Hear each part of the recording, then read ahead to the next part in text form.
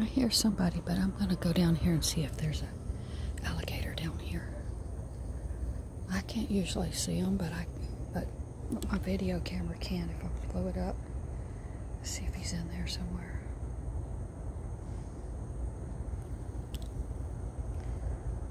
I don't see him. The water's moving, but oh, there he is. Okay, I found him. All right.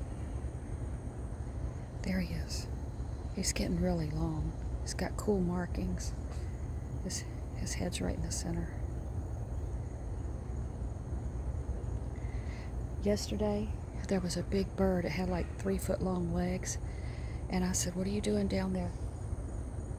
Oh, here comes Robbie. I said, "What are you doing down there?" to the bird, and it flew away. And as it flew over the alligator lifted its head and tried to bite it. And there's a lady that lives next to me. There's a little, I think, what is he, 4 or 5 years old? He was down there. I told him, that's dangerous. You need to come on up here. There's the alligator. He's over there. Do you see his tail? No.